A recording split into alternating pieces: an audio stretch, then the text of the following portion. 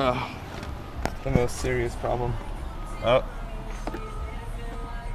So right now we are in the Rolls-Royce Phantom Drophead, and there's a ridiculous amount of leg room. I feel like a child.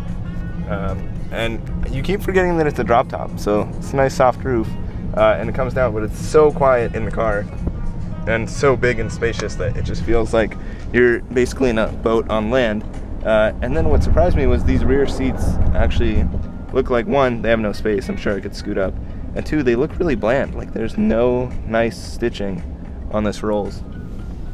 But other than that, the ride quality is definitely up there, so you know, it's fine to have these bland seats, and for those of you commenting that these are first world problems, they totally are. So we found a spot to film the Rolls-Royce, and the only thing left to do is basically bring the windows and the top down.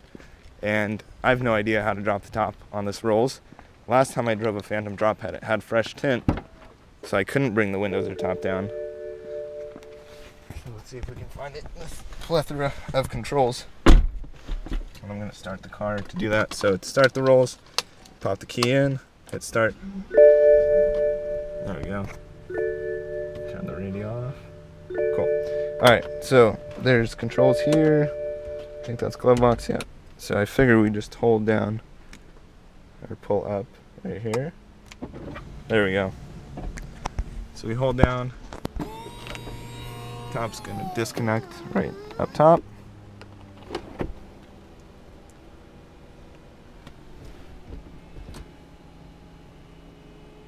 And hopefully it doesn't squish my stuff in the trunk, because I need my camera bag. And I need this roof to fold properly.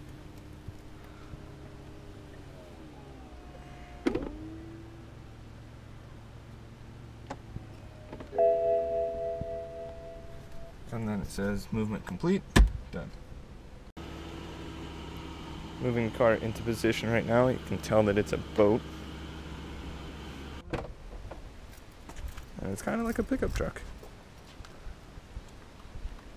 Just lift and then put the tailgate down. And the whole purpose is to put your champagne on there and sit. And then wait hours so you don't drink and drive. And as first world as that seems, that the door closes automatically, it is actually a bitch to close, which is why I have that button.